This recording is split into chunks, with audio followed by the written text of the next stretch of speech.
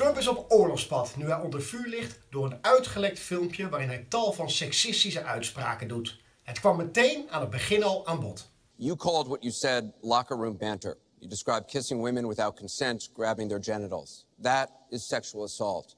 You bragged that you have sexually assaulted women. Do you understand that? No, I didn't say that at all. I don't think you understood what was said. This was locker room talk.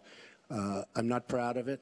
I apologize to my family. I apologize to the American people. Certainly I'm not proud of it. But this is locker room talk. You know, when we have a world where you have ISIS chopping off heads, where you have, and frankly, drowning people in steel cages, where you have wars and horrible, horrible sights all over, where you have so many bad things happening. This is like medieval times. We haven't seen anything like this, the carnage all over the world. And they look and they see. Can you imagine the people that are frankly doing so well against us with ISIS? And they look at our country and they see what's going on. Yes, I'm very embarrassed by it. I hate it. But it's locker room talk, and it's one of those things. I will knock the hell out of ISIS. Are you saying that what you said on that bus 11 years ago, that you did not actually kiss women without consent or grope women without consent? I have great respect for women. Nobody has more respect for women than I do.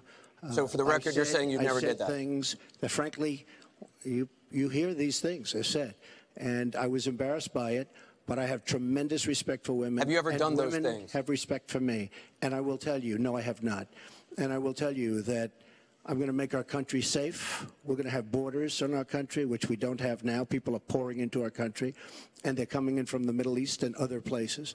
We're going to make America safe again. We're going to make America great again, but we're going to make America safe again.